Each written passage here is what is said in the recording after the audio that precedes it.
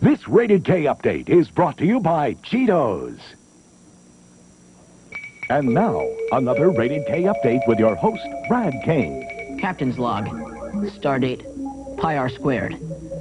I'm Captain Kane of the starship Nickelodeon. Today, we explore the strange world of Hollywood and talk to actress Carrie Fisher, who says that she's really Princess Leia.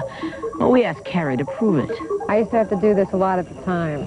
I would get, like, dinner rolls and put them on the side of my head. See, it looks like me from the side, and I say, General Kenobi, years ago you served my father in the Clone Wars. Now he begs you to help him in the struggle against the Empire. I regret that I'm unable to present my father's request to you in person, but my ship has fallen under attack, and I'm unable to bring this to Alderaan. No one else would know that, unless I was some kind of nut, which is also possible. Okay, the starship believes you. But keep watching for more Rated K updates with Princess Fisher and her new movie, The Burbs, as the starship Nickelodeon boldly takes you where no kid has gone before. Okay? Beam me up, Scotty. Hey, it worked! Just a cheetah here, scouting out the Chee-Tos delivery route. Man, those other cheese puffs ain't nothing but fluff to this Chee-Tos buff. I'm the polka dot pursuiter on my bad motor scooter.